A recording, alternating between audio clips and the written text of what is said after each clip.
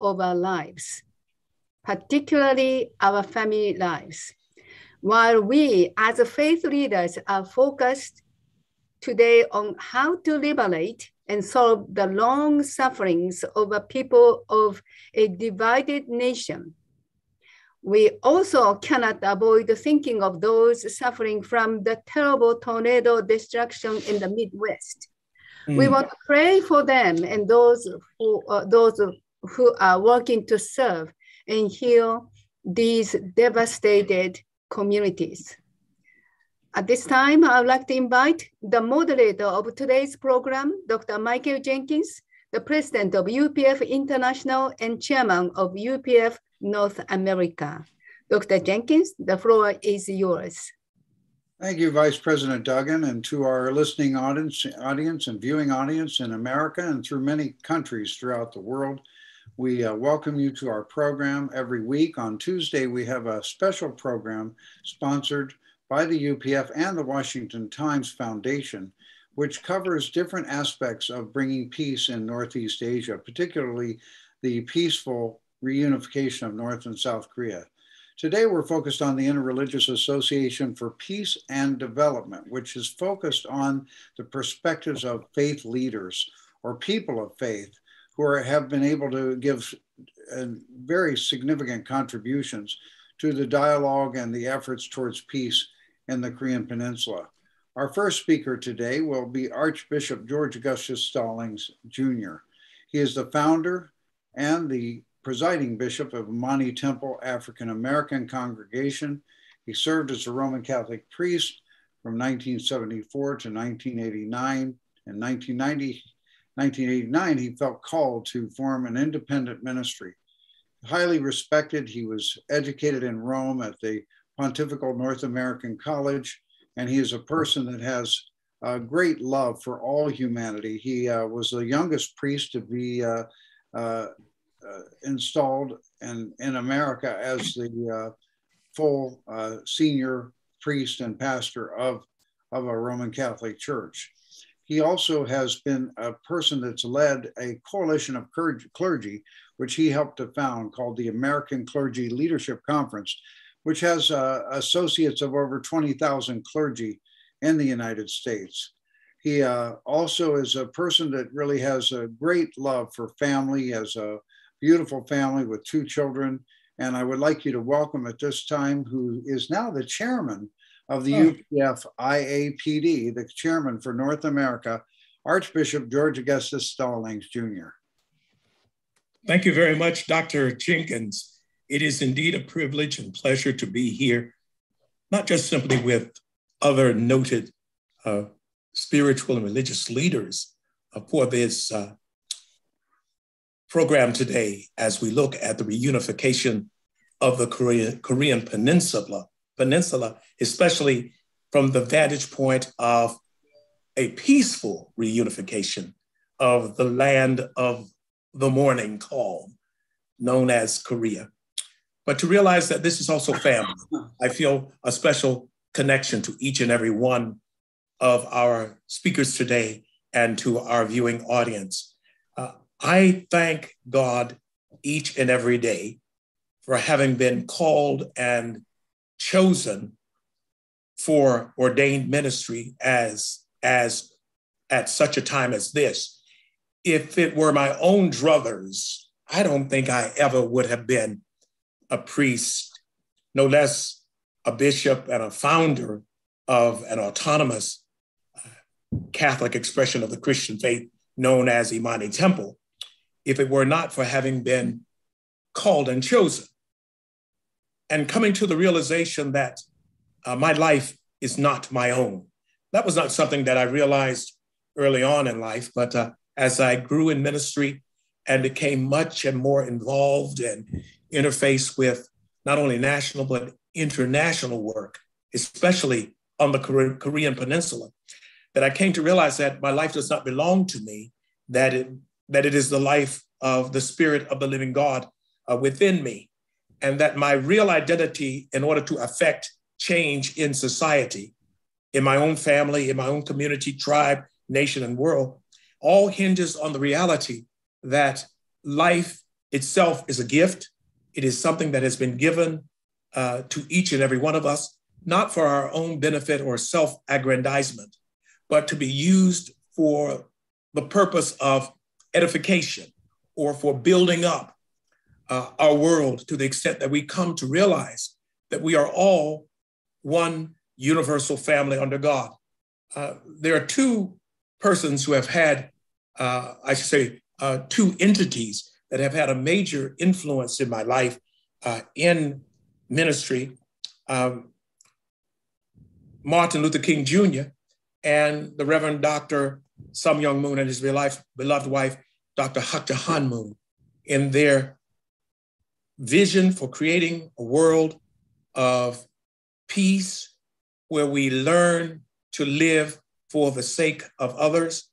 And that, in the words of Paul's letter to the church at Rome, found in Romans chapter 14, verses 7 through 9, that none of us lives for oneself and none of us dies for oneself. If we live, we are responsible to the Lord. And if we die as his servants. So whether we live or die, we are the Lord. So for me, this physical sojourn on earth, Dr. Thomas Ward, has been very much rooted in a deep sense of spirituality, to realizing that I'm essentially a spiritual being practicing to be human, not a human being attempting to become spiritual. And that there is an identity that I possess that links all of us together into this one, as Dr. King calls it, a network of mutuality tied in a single garment of destiny. Martin Luther King Jr., in that letter written from the Birmingham jail in April of 1963 to white ministers who were questioning his role or presence in Birmingham, Alabama, said, in a real sense, all of life is interrelated. All men and women are caught in an inescapable network of mutuality, tied in a single garment of destiny. What affects one directly affects all indirectly. I can never be what I ought to be until you are what you ought to be. And you can never be what you ought to be until I am what I ought to be. And King says this is the interrelated structure of reality. So I share that as a prolegomenon, or a preface, to say that my work and involvement in Korea, in this land of the morning calm, over the past 20 years has emboldened me in those spiritual divine principles that as I look at what occurred as a result of the Korean War from 1950 to 1953, and we're beyond the 70th anniversary of the beginning of that war, and how that one nation, one people, one race, one culture came divided at the 38th parallel.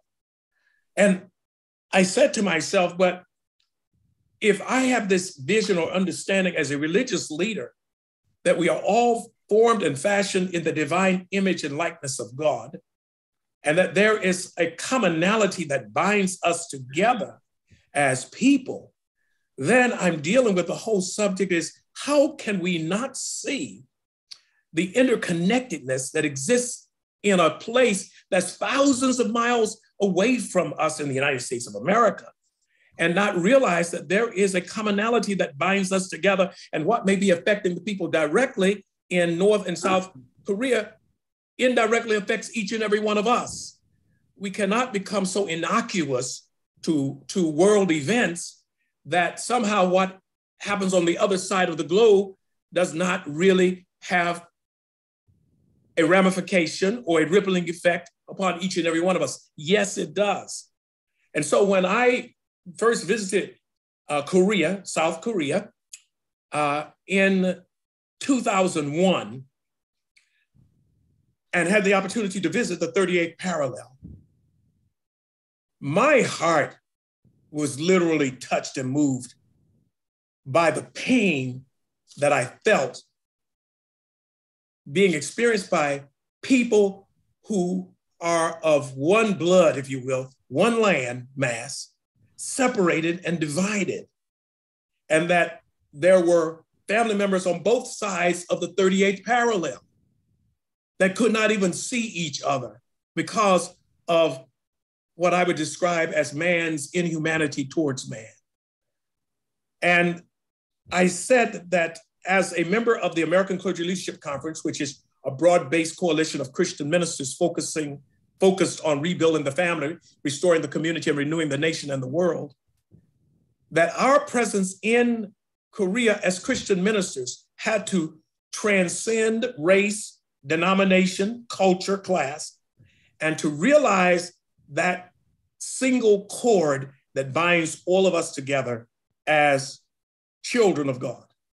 I take my relationship to God very seriously.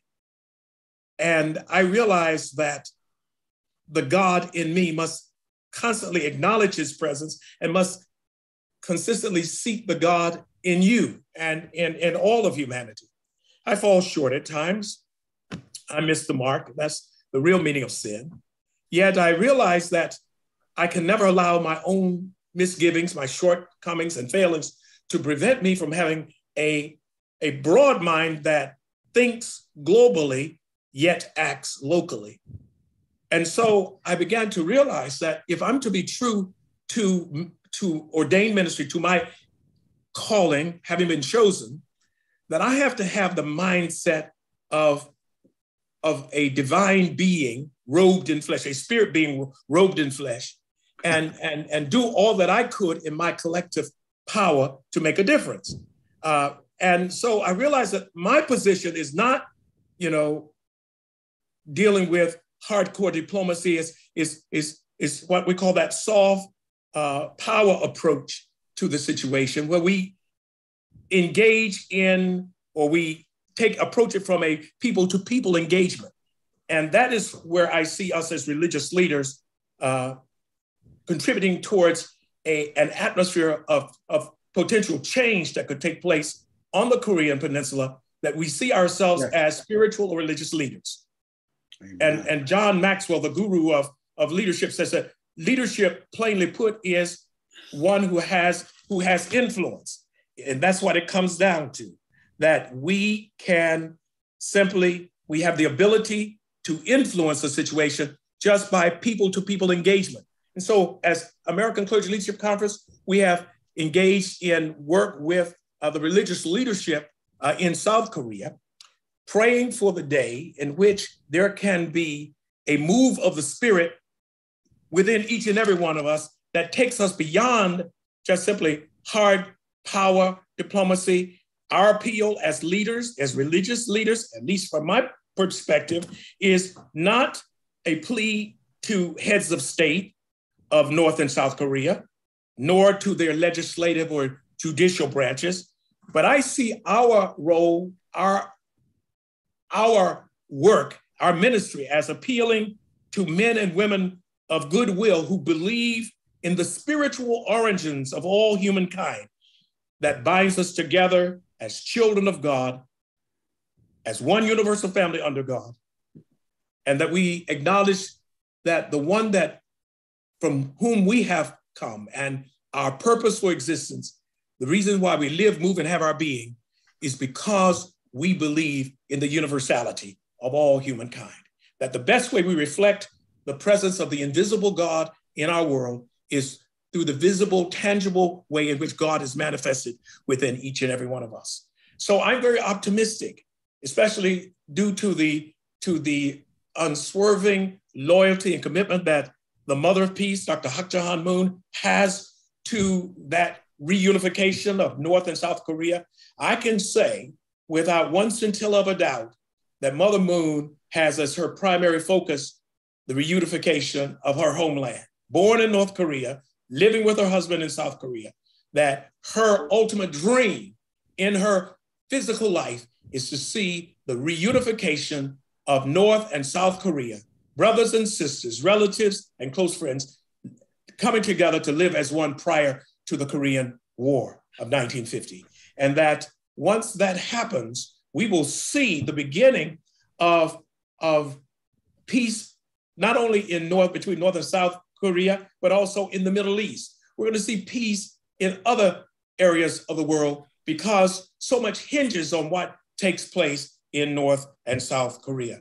So my focus and my energies in this whole effort for the reunification of the Korean Peninsula is that it can truly measure up to its name, the land of the morning calm. Amen. And that when people go there, Beautiful. They will be able to see that even after all of the strife, the enmity, the conflict, the hostility, and the strife, that men and women can still find that commonality, that common thread that binds all of us together as one universal family under God. And that if we can achieve this between North and South Korea, it can be achieved anywhere in the world. So thank you for allowing me this opportunity to share this with you. I close out with the words of Paul, the Apostle Paul to the church at Ephesus, recorded in Ephesians chapter 4, verse 3. A particular translation says, make every effort to preserve the unity which has the Spirit as its origin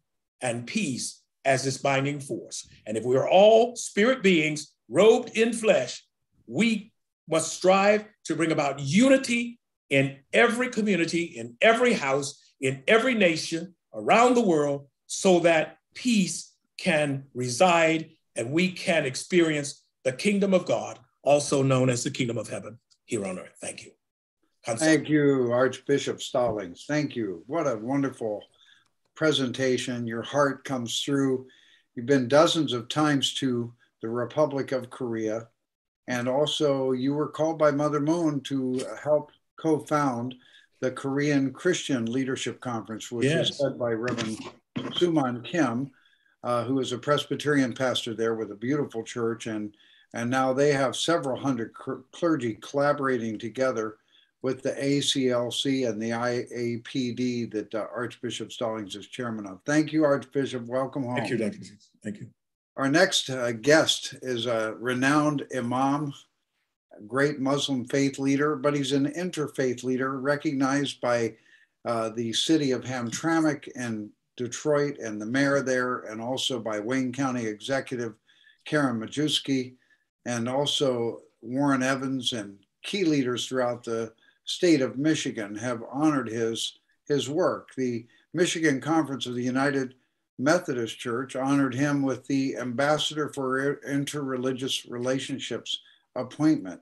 Imam Husik speaks and delivers sermons at multi-religious places of worship and universities. He's spoken at social justice and human rights press conferences, international conferences for peace and love. He's been a prominent figure in dialogue and in also presentation with the Universal Peace Federation. He's also an ambassador for peace. He really advocates the whole understanding that we should pray together as faith leaders to the one God that loves and protects us all. He's traveled throughout the Middle East and Africa, Egypt, Europe, Canada, and Turkey, and also South Korea. He came with us on important occasions. Let's welcome at this time Imam Arif Husik. Thank you. Thank you, Dr. Jenkins, for such a beautiful introduction. It is really an honor and privilege of mine to be here in this interfaith forum organized by IAPD. In the name of God, Allah, most gracious, most merciful, Auzubillahi minash shaitanir rajim, Bismillahir Rahmanir Rahim. Assalamu alaikum wa rahmatullahi wa barakatuh, which means peace and blessings of Allah, God Almighty, be on you all. All praise is for Allah, Lord of the worlds, and may peace and blessings be upon the noble messenger Muhammad, upon his entire family, and upon his companions and the righteous ones who follow in their footsteps until the day of judgment. Dear respected Mother of Peace, Dr. Haq Jahan Moon, thank you for continuing this beautiful movement that your husband, Reverend Sam Young Moon, initiated. Dear respected, dear excellencies, Dr. Thomas Walsh, Dr. Michael Jenkins, Archbishop George Stallings, Bishop Dr. Lonnie Abram Rose, Reverend David Kesbo, Reverend Leslie O. Daniel Rigney, dear respected Sister Tammy Kodagan, Reverend Bill Stoner, Reverend Bruce Grodner, respected Svetlana Taub, Brother William Archibald, and all of this beautiful movement leadership and followers. Thank you for our friendship and your sincerity in continuing dream and legacy of unifying all people as one family under God Almighty, initiated by our beloved brother, Reverend Moon, and the honorable wife, Mother of Peace, Dr. Haq Jahan Moon. And with your tirelessly work, it is spread out through the world around. Please, let's salute their dream and your work with the applause around. Thank you, all of you. God bless you. I'm grateful to Allah Almighty for our working together in past 2 decades throughout United States of America Worldwide Summit 2020 in Korea, and I am looking forward to continuing our efforts for all people tomorrow's betterment. Even I had shortened my visit to my parents in Bosnia with their agreement to be with you in Korea, but as my mom and dad said, son, we know that you are on the right path, so go ahead, carry on. And brothers and sisters in humanity, here we are. I thank you for all the hospitalities, especially for making sure for halal foods and special places for me, my brother Imam Muhammad Ali Ilahi, and other Muslims, brothers and sisters, attendees to your events, and that is some of their things that brings us to working together for the future betterment. The places that you prepare for our prayers is most appreciated. Thank you. Dear respected Sister Tammy Kodagan, thank you for the invitation to this beautiful IAPD Peace Forum and request to speak along with Dr. Suzanne Schulte and Dr. Thomas Wall on the same topic, towards reunification on the Korean Peninsula, principles of peace building and reconciliation between brothers. This prolonged topic is very important, but never long enough that we cannot discuss about it, because it is better to discuss the whole year instead one only day of war.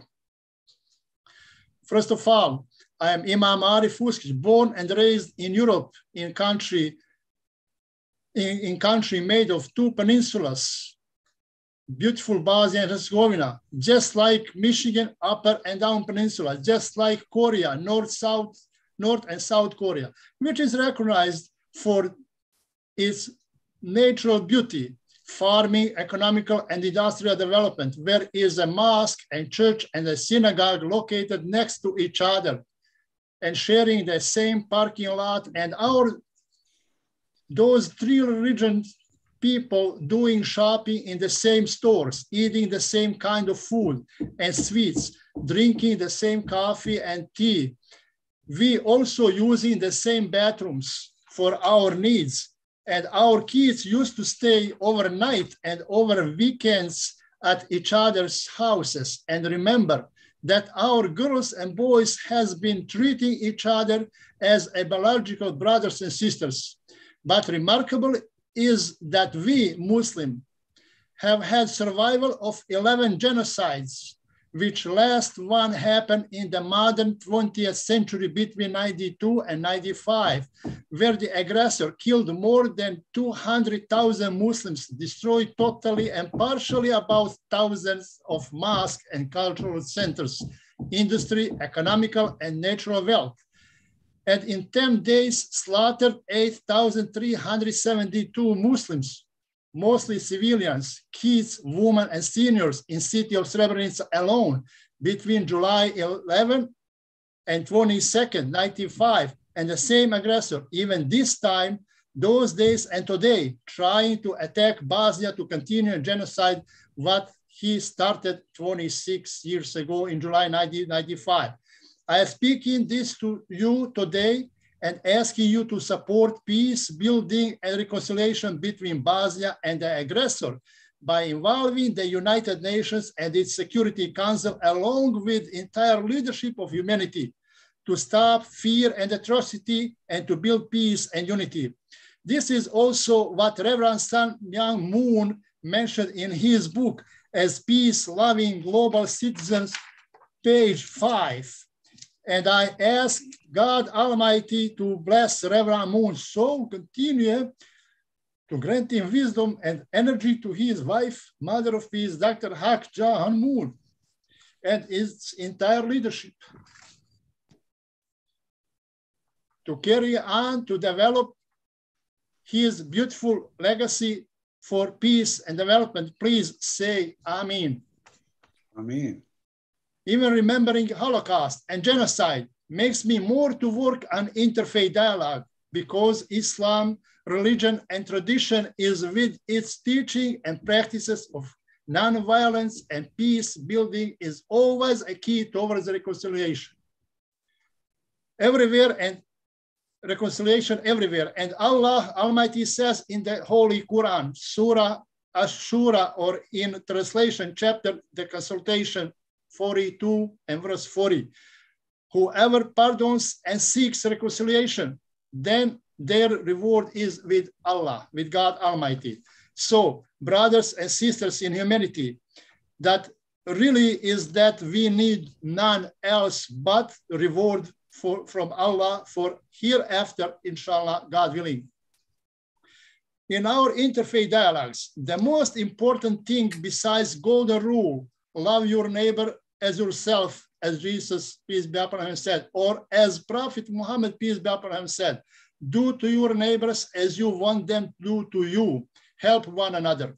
Also, Allah Almighty in the Holy Quran says, not only to Muslims, but to the entire humanity in Surah Al-Hujurat, or in translation chapter, the inner apartments of the Prophet, chapter 49 and verse 13. O mankind, we have created you from a single pair of male and female and made you into nations and tribes that you may know one another, not that you may hate each other. Surely the most honorable of you in the sight of Allah is who is the most righteous of you. Verily, Allah is all-knowing and is well aware of all things. Generally, the most important thing is to know that the whole world agree that Islam is a religion of peace, and the appreciation of Islamic precepts will bring justice, harmony, and order, and consequently peace to the world. Since its formative years, Muslim communities have been empowered by various Islamic values and principles of peace, Amen. Amen. which has allowed Muslim men and women to resolve their conflicts peacefully and to establish social justice, political and economic systems. In most Muslim communities, Islam plays an important role in social and political life, and religion is one of the key components of people's identity, both as cultural framework and as a religious creed. Well, we are always talking about peace or establishing peace wherever necessary that is. And I am too 100% for peace everywhere. How to make peace? To me, that is the same as someone looking for a Jesus, peace be upon him. I am saying to people, do not look for Jesus, rather be Jesus. Visit your next door neighbors. Help them with any necessity as food, clean drinking water, clothing. Help them pay their bills, or hug your neighbors and give them a heartedly smile, and work together on beautifying your neighborhood, whether we do here in America, Bosnia, Middle Eastern countries, Africa, and reunifying North and South, reunifying North and South Korea.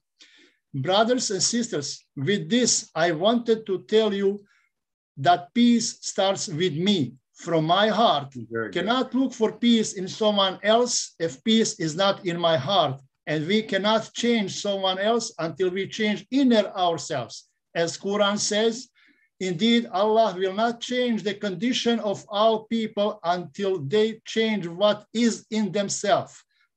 Surah Al-Ra'd, or chapter The Thunder, number 13 and verse 11. We, the Muslim people, we even greeting with words of peace and hugs to by saying salam, which is one of the 99 names of God, Quran 59:23. I believe that my presentation completing my topic from my understanding and from Islamic perspective. And in conclusion, as you know that Prophet Muhammad is not here, but his teaching and practice is in my and all Muslims' heart. And I cannot wait a day to meeting respected Mother of Peace, dear Haq Jahan Moon, along with her movement's leadership, and both Koreans presidents along with their leadership, that we pray together and for sake of God Almighty, and also for sake of peace in Korea, their reconciliation and reunification, remove its border barricades, drinking together mixed in one cup South and Korean tea, eating Muslim dates and baklava, recognizing Islam religion with all people of the book, and welcome Islam on its territories amongst its current religions, and allow Muslims to practice Islam freely and peacefully in one Korean territorial harmony. And dear Mother of Peace, I am pleased with any building you designate for a first mosque in Korea to me. Thank you on that. And I leave you with only 3 short verses from Quran that said in Surah Al-Asr, the time through the ages, number 103 and verse 3. By the promise of time infinite, surely man is in loss except such as those who have faith and do righteous deeds and join together in the mutual teaching of truth and of patience and perseverance. Brothers and sisters, thank you for allowing me here. God bless you. God bless Mother of Peace, Dr. Haq Jahan Moon, and the entire world with peace and unity. Amin. Assalamu alaikum. Peace be on you. Ameen, Ameen, Shukran. Thank you, Imam Huskik. We really are enlightened by your word from the Quran, and also your insights on Peace Starts With Me. Thank you very much. At this time, we're honored to present to you Dr. Suzanne Schulte, who's a North Korean human rights expert on North Korea, an activist and policy expert that has advised the US Congress, both the Senate and the House, through testimony on key committees reviewing human rights and other aspects of the situation in North Korea. She's chairman of the North Korea Freedom Coalition. She's president of the renowned Defense Forum Foundation, co-vice chair of the Committee for Human Rights in North Korea, and chair of Free North Korea Radio. She's also chair of the US Western Sahara Foundation. She's really one of the world's leading activists and Christian faith leaders that really understand how to help Korea, especially the refugees and the defectors and people who really want to see freedom. But she has a passion and a love for all of North Korean people as well as South Korean, and she's known throughout America with all of the Christian communities, but she's really a very, very recognized and respected great woman leader in South Korea. They love her there. Welcome at this time, Dr. Suzanne Schulte. Thank you. Wow. Dr. Jenkins, that was quite an intro. All true. It's all true. Well, Tomiko gave me the assignment to talk about what the faith community is doing to reach out to people in North Korea, and also highlight what's going on with COVID-19. And I'm going to try to do this as quickly as possible. So this is going to be a crash course because I want us to have the chance to hear Dr. Ward and take questions. So let me just tell you real quickly. My motivation in all this is the absolute belief that we can bring about change in North Korea, peaceful change in North Korea, through the power of information. As the Bible says, you will know the truth and the truth will set you free. And the North Korean defectors that I work with, that's our mantra. That's what we believe by getting information into North Korea. There's nothing more important that we can do than to help bring about change in North Korea by working with the North Korean defectors. They know how to get information in, and they know how to reach the people, how to format that information. And we know now that over 35,000 people have escaped from North Korea and given us overwhelming evidence that genocide, crimes against humanity are being committed in North Korea every day in these brutal political prisoner camps, and just in the average way the citizens are treated there. I like to tell people, look at the Korean Peninsula at night. You can see the lights of South Korea and this dark expanse between North Korea and between South Korea and China.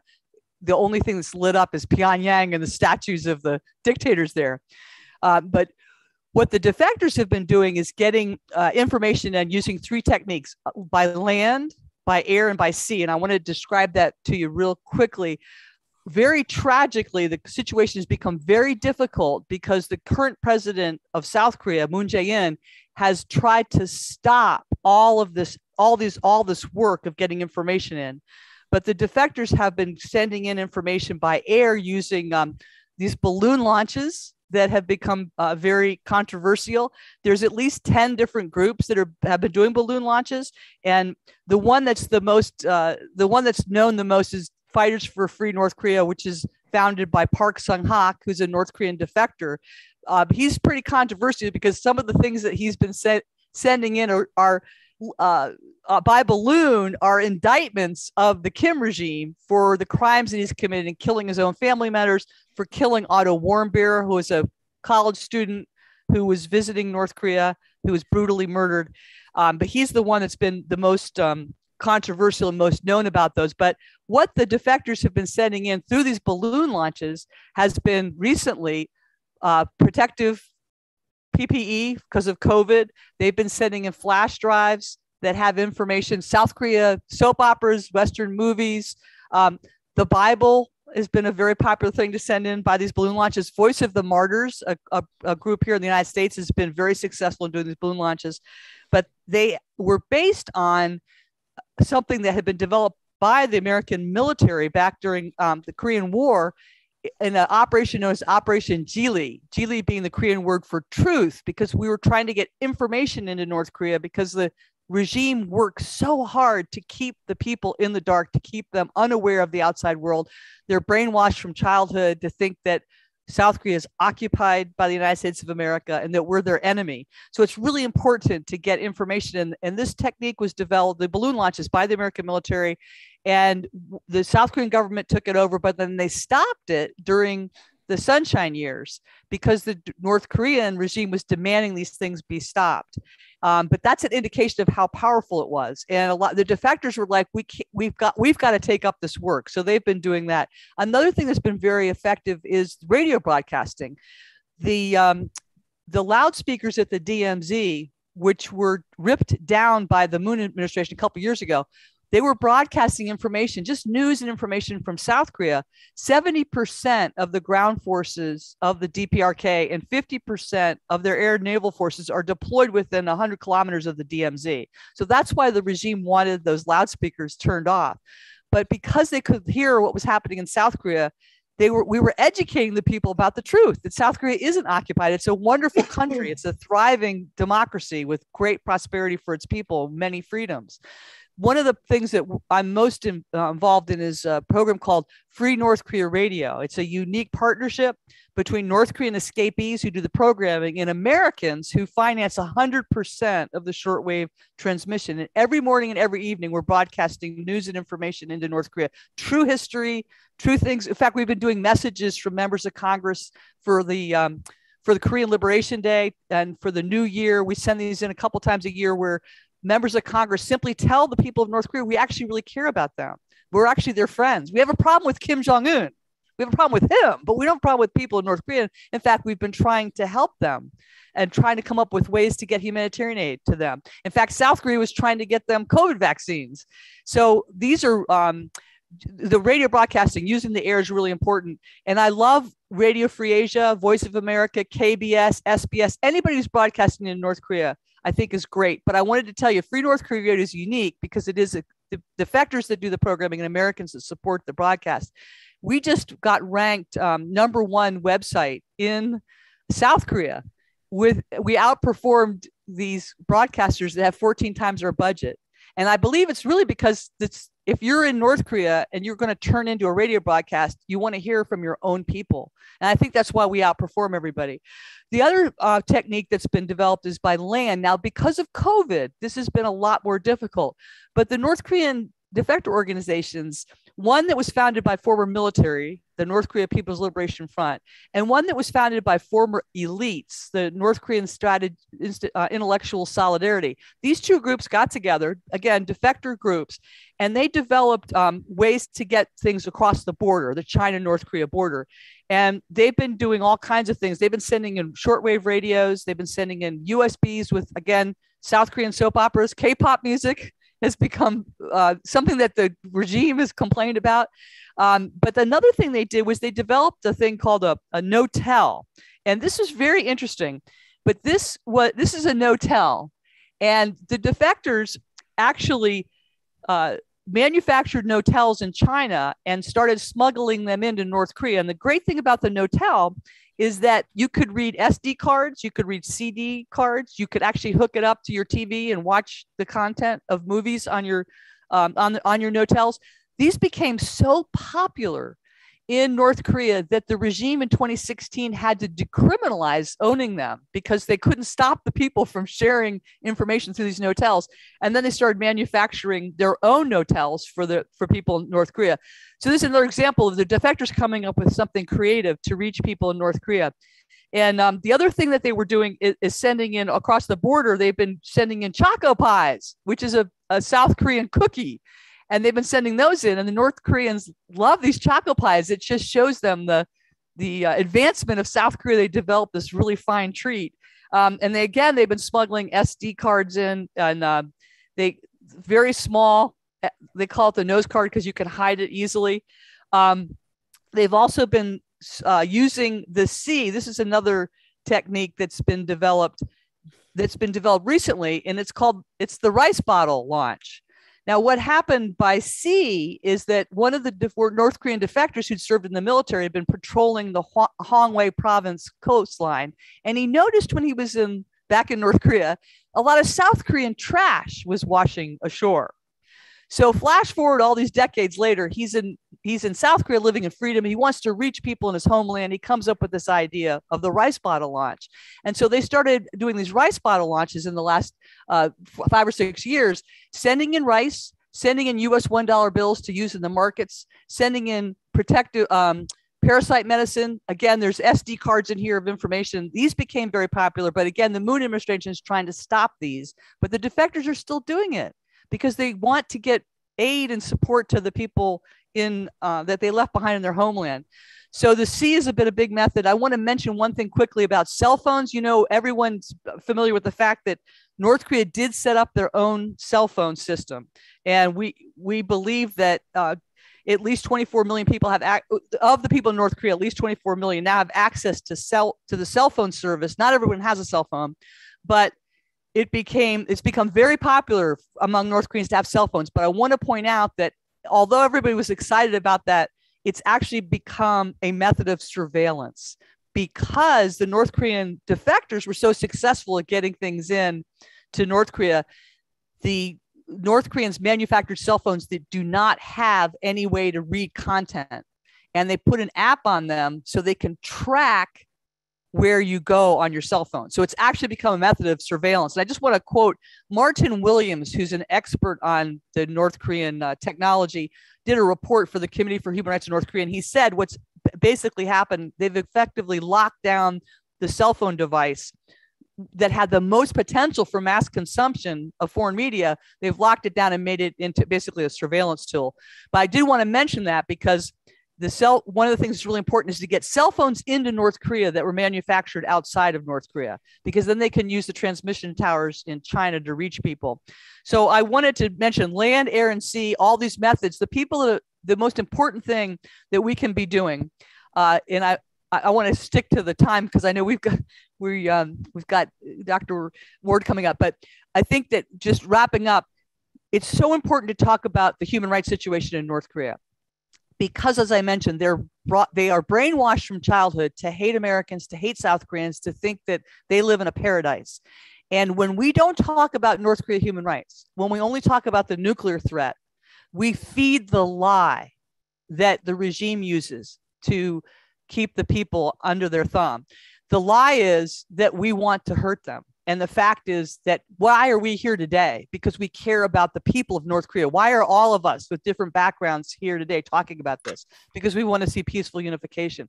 We have to communicate to the people of North Korea how much we care about them. And the fact, for example, that nobody needed to die during the famine. There was enough humanitarian aid that was poured into North Korea during the famine. And yet 3 million people died because the regime used it as a tool against their own people. So the number one, we must never sideline the human rights issues right now. And it's really important to press these awareness to the people of North Korea, how much we care about them. Second thing is, Tomeko wanted me to mention about COVID. If you go on the World Health Program website today, I checked it this morning before this talk, it says that there have been 0 cases of COVID in North Korea and 0 cases of deaths. 0 deaths and 0 cases. We know that that's a lie.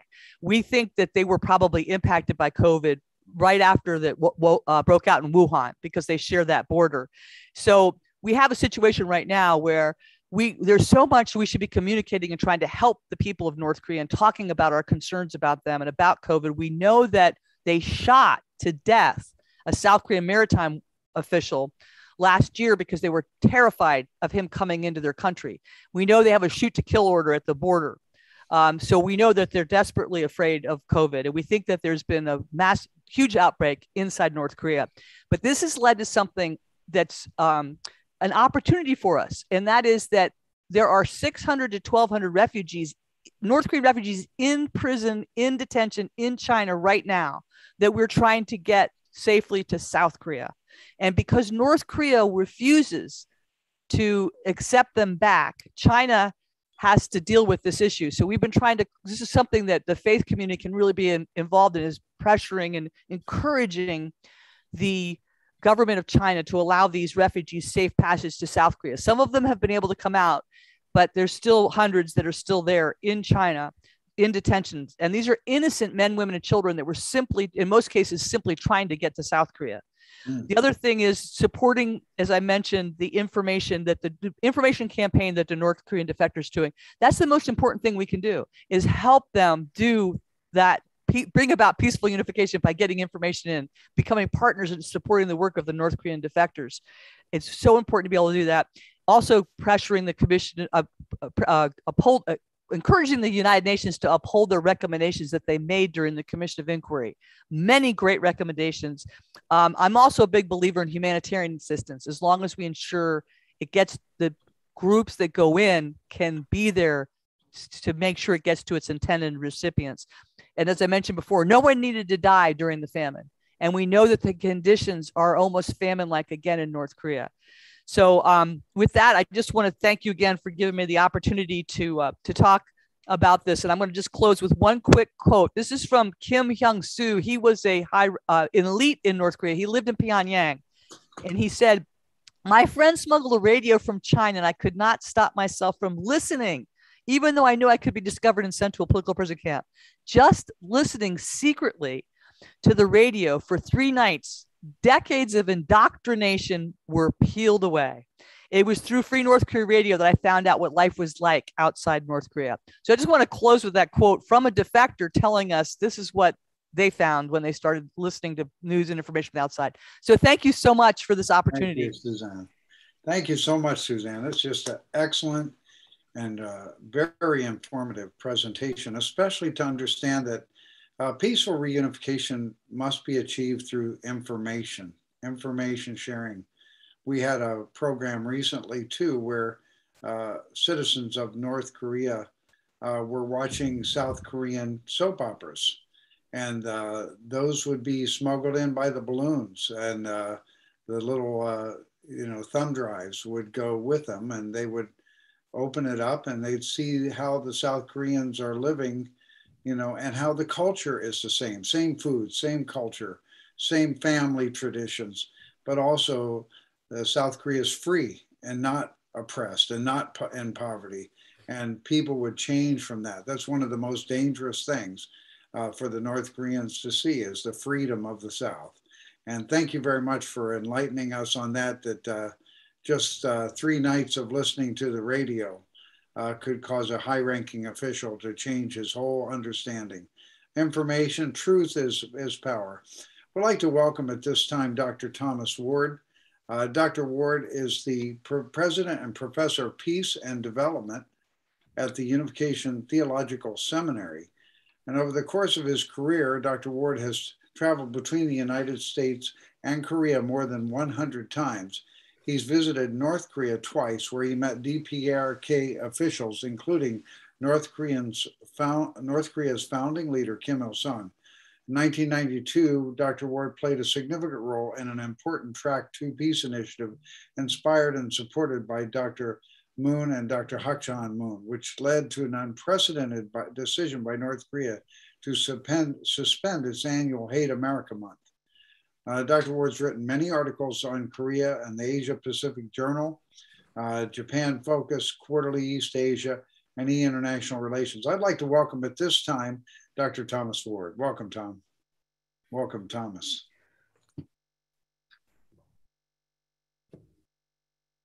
Thank you very much, Dr. Jenkins. We've had 3 very enthusiastic speakers, and I think each of them brings an important perspective to today's conversation. I want to do my best to respect the parameters of time, so I'm not going to speak very long. I just want to make a couple of simple observations. As an academic and as a person who has taught in the field of peace and development studies for about 15 years, and I want to just emphasize that there's a concept which is well understood among those who study conflict, and that is the notion of ripeness. Ripeness is the point at which a conflict is ready to be addressed in a way other than through violence or through weapons. And it happens in different ways, in different times, in different places. I think that the one experience that all of us lived through was the sudden death of Leonid Brezhnev, followed by the death of Andropov, which nobody expected to happen so quickly. He was supposedly someone who's going to be around for a long period of time, followed by the death of Chernenko.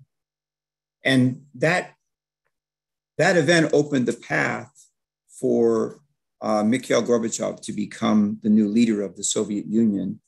And he had a very different perspective than any of his predecessors had.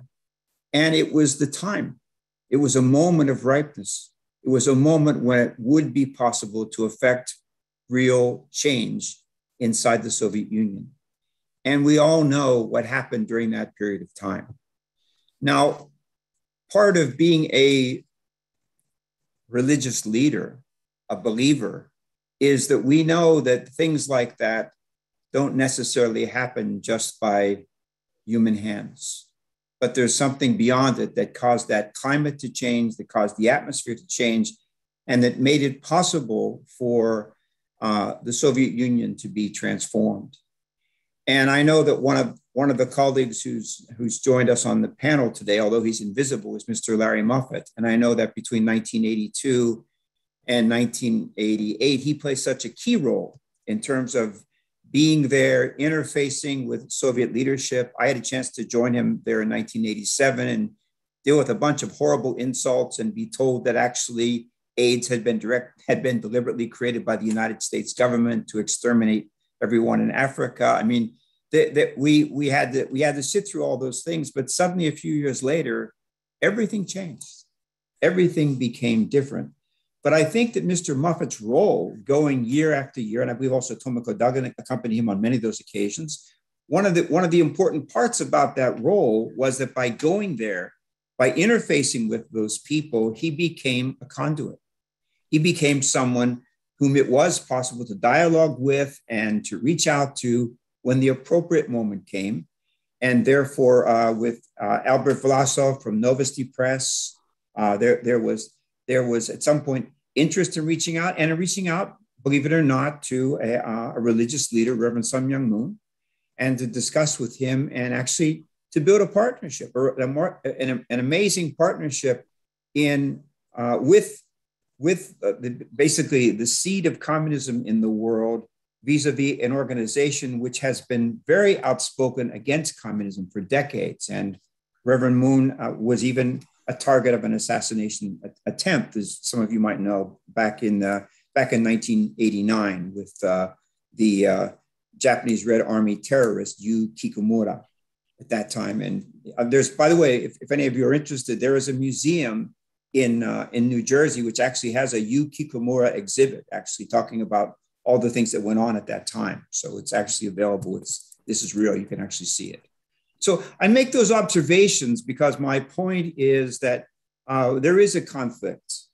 There is a conflict. The conflict we were reminded again by following the failure of the breakdown of the Hanoi talks between the United States and the DPRK.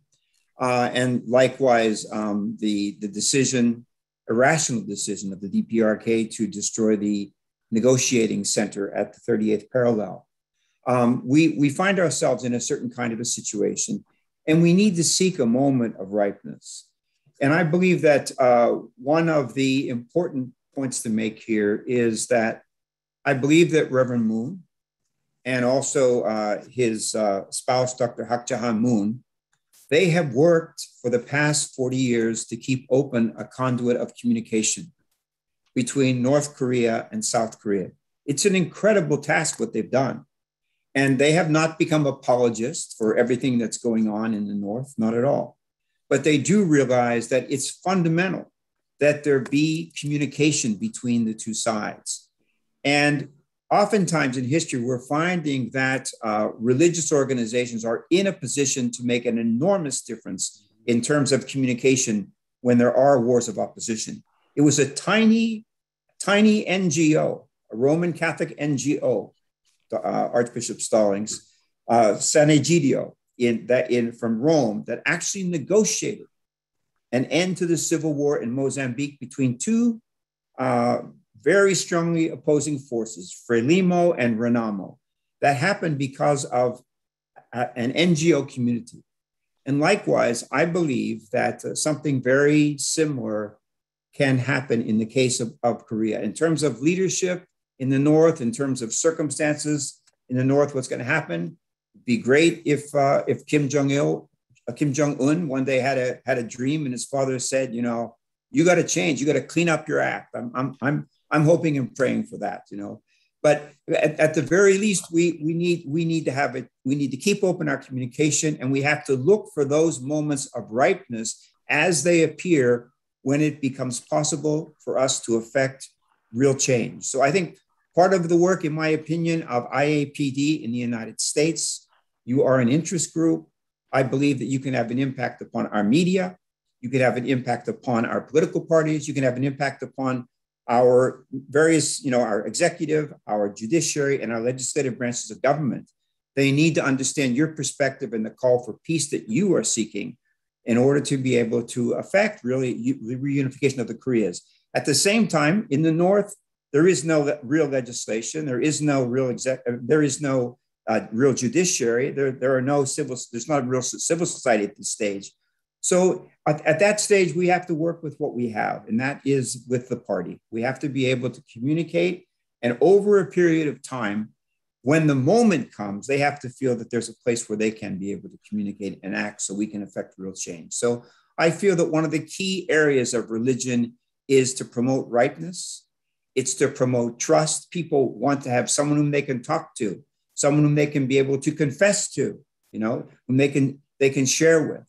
And I do believe that that's an important piece of this amazing effort of unifying religious leaders and collaborating together, as you have been doing, Dr. Jenkins, through the work of UPF and IAPD in order to affect real change in North Korea. So those are my observations. Thank you very much.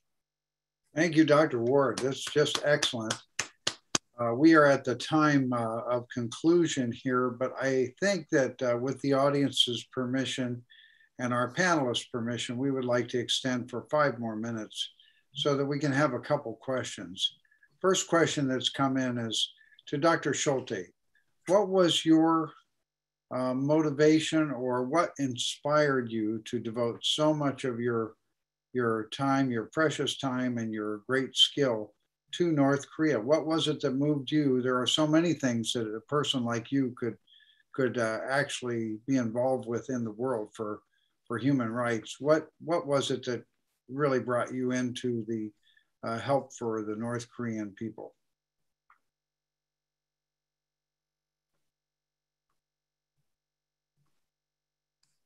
Unmute, please. Yeah. How's that? Good? Good. Yeah. No, I honestly, it has not been easy, and it's been a very, very hard journey, and trying to get people to pay attention to the tragedy that was happening. A lot of the first people that escaped out of North Korea, people didn't believe them.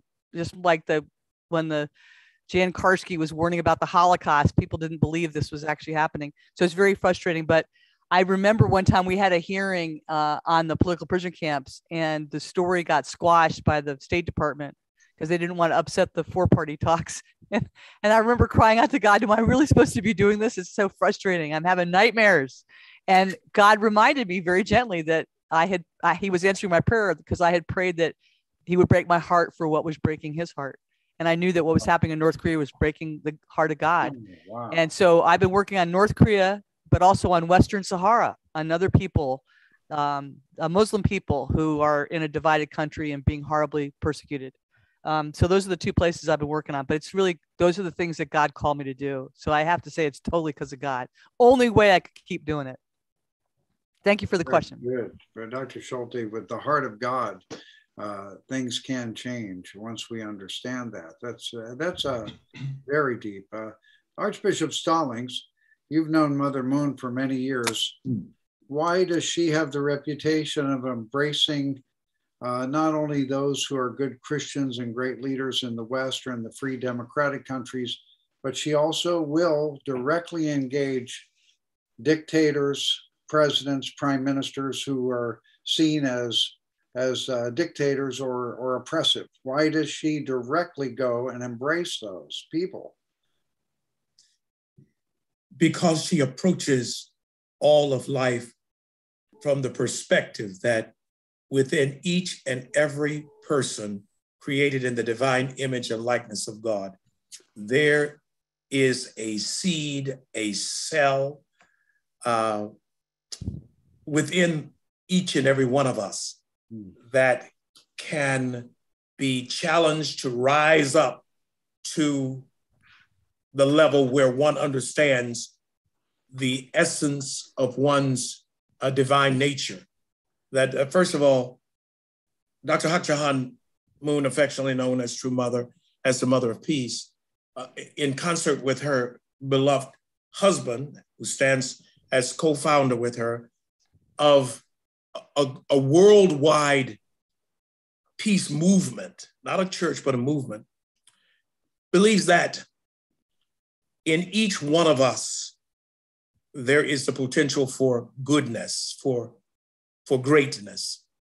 And that she also realizes that in that mantra, which is a hallmark of the movement, not only living for the sake of others, but especially loving one's enemies, is closely connected with the whole ministry of Yeshua HaMashiach, that Hebrew expression for Jesus, the Messiah, the Christ, the Anointed One.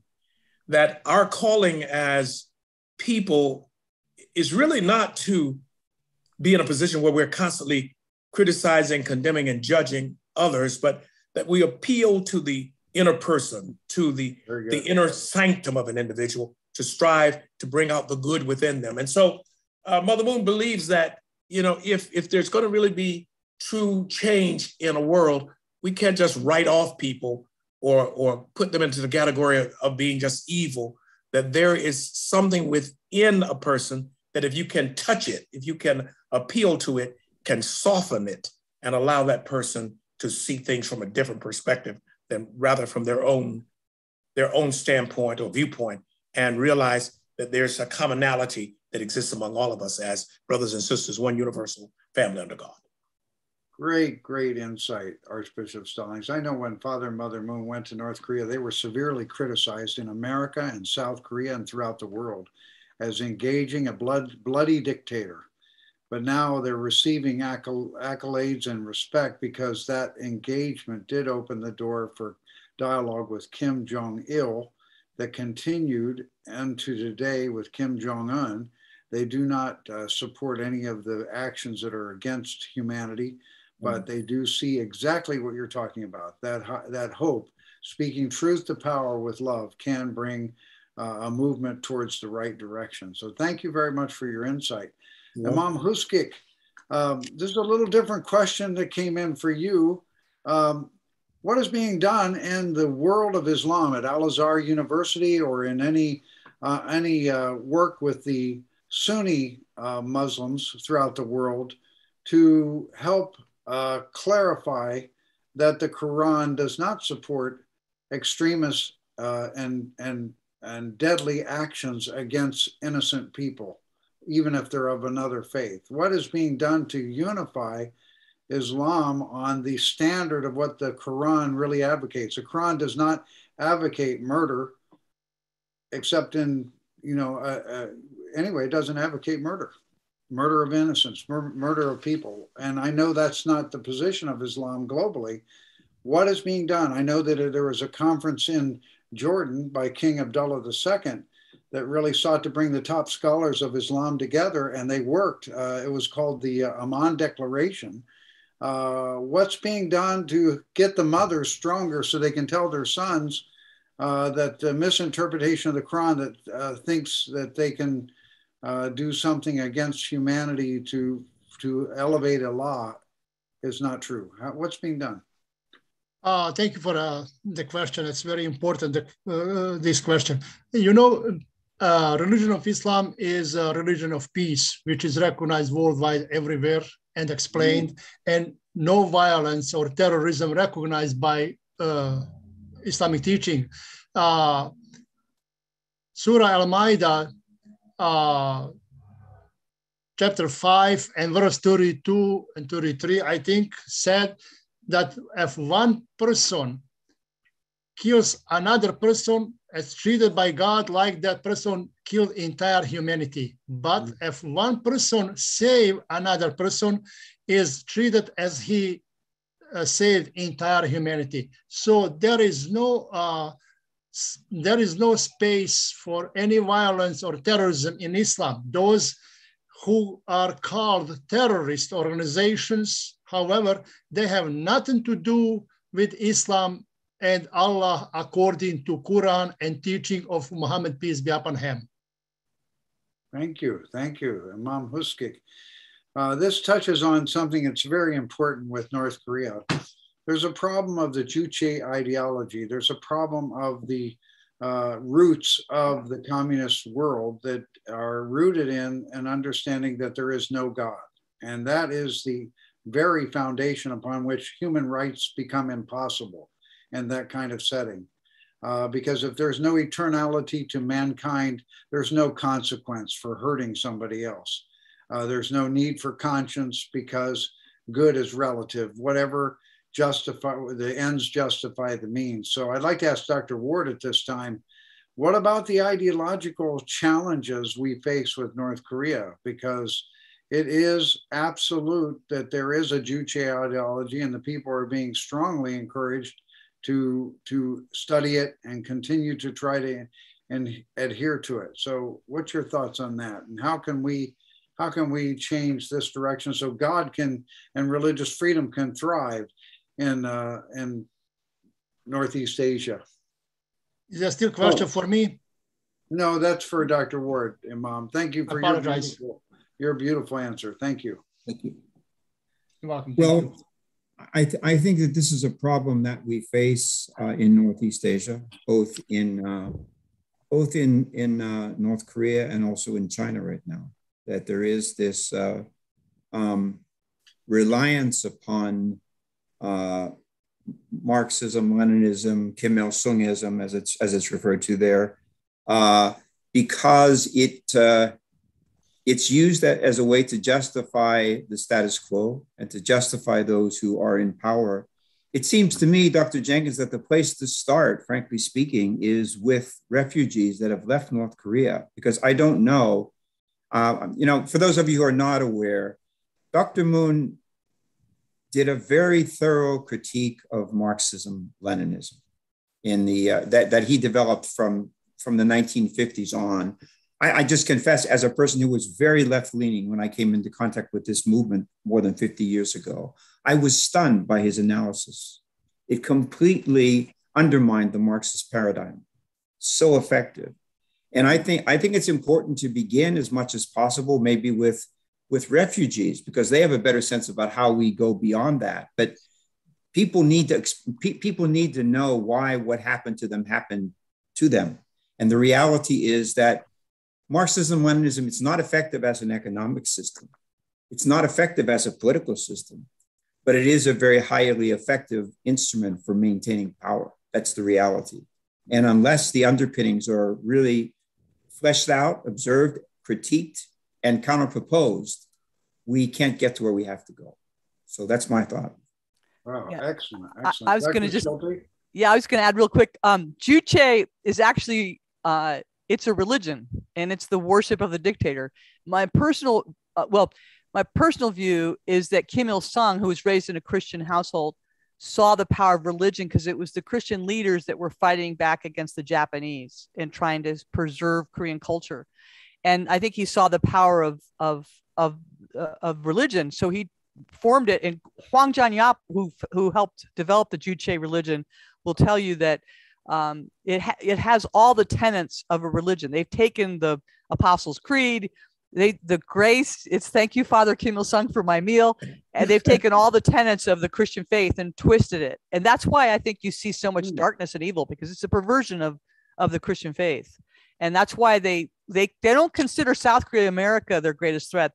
Kim Jong-un considers Christians his greatest threat. Whoa. Oh, thank you very much. Whoa. This is very enlightening. Whoa. Unfortunately, we've come to a full term for our program, but we will have you all back. We're just honored to be with you. I am so inspired to hear this deeper analysis where really it has to do with faith. And that's what this program is about. The Interreligious Association for Peace and Development is centering on faith leaders. Archbishop Stallings, our chairman for North America, and is on the global committee. And it's very, very important we understand that faith leaders have a very central role, not just a peripheral role, central role. That's why I just came back from a conference in Korea, which it was called the Interfaith Rally for the Peaceful Reunification of Korea, where there was over 1 million people online, but there were also faith leaders from every continent and every religion that were praying together. And that's why Mother Moon, as a Christian, really understands that you cannot open the door without the spiritual foundation first. So that when Joshua and the people of Israel came together and united at 6-day march around the city, and then seventh day they went around 7 times and shouted, that was a religious act. That wasn't, the walls of Jericho did not fall down by weaponry or by force.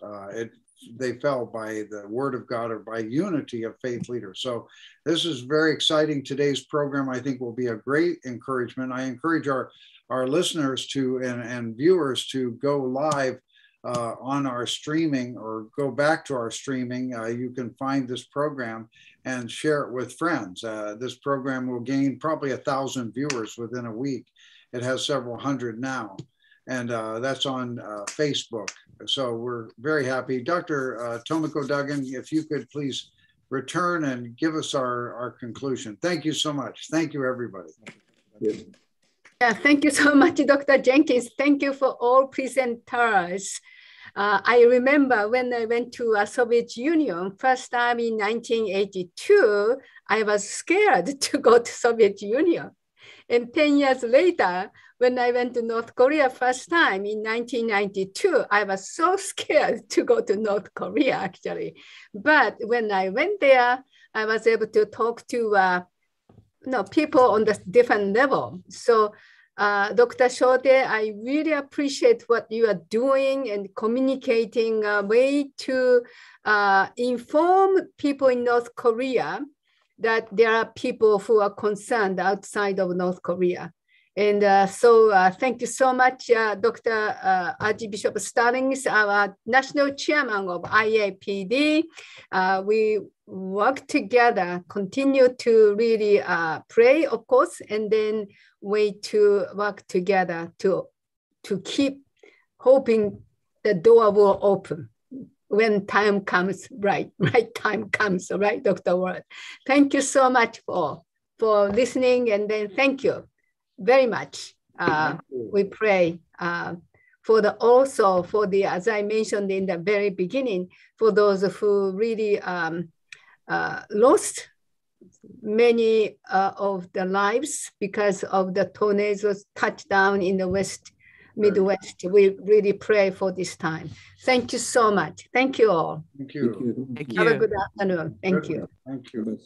Thank you all. God bless you. Thank you, Imam. Thank you. God bless. Wonderful Thank to you. see you, Dr. Imam. Schulte. Thank Excellent you. program. Thank you, God bless Dr. you. Ward. Appreciate it. Good job. Thank you, Dr. Schulte. It's beautiful. Sister Leslie. Thank you for sharing. Hey. Imam Hussein. God bless you, my brother. Bye-bye, everybody. God bless Thank you, Bill you. Stoner. Anything. God bless you all. Love you. Have a